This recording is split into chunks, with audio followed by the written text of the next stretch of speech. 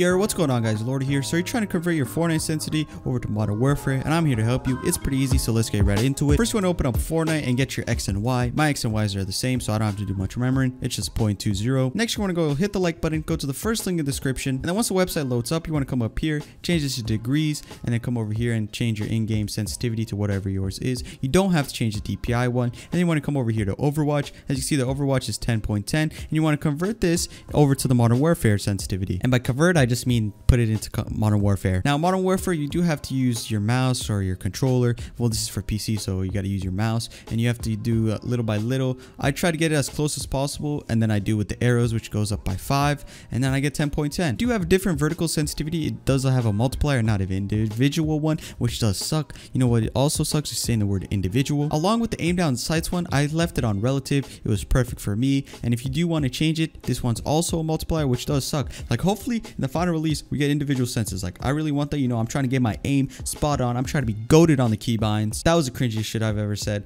Hopefully you like this video. Like the like button, comment the comment, and let me know in the comments if you need more help. I probably can't help you, but maybe someone smarter than me will.